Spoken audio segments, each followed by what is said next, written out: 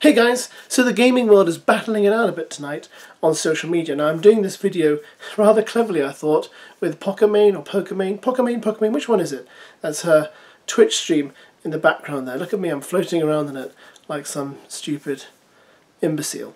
Anyway, gaming world is battling it out because it's been announced that Addison RAE is going to be joining a live stream on Twitch tonight and playing Rust and Proximity Among Us, and people are not too happy about it.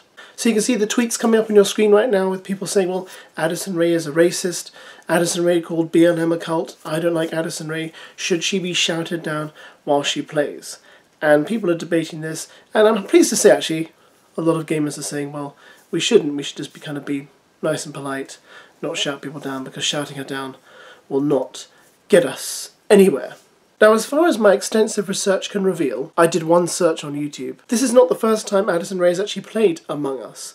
So, I feel like, well, a bit of a muted thing then, because she's obviously done it before and maybe didn't caught as much controversy, but perhaps the last time she played, it was before all the controversy started. I can't really recall, and the dates in my mind are a little bit shady. But this does bring up that age-old topic, doesn't it? Can you forgive someone for what they've done or allegedly done, and enjoy what they do, knowing what they allegedly did, if you catch my drift?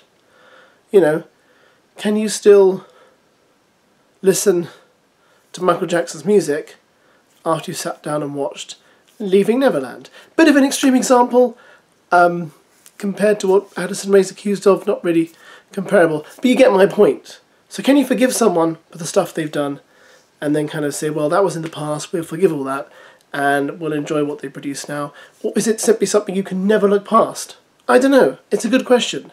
One that perhaps is worth debating and eventually answering at some point. But for now, she's going to be on there, and let's see how it goes and hope nothing really bad happens and she doesn't say anything naughty.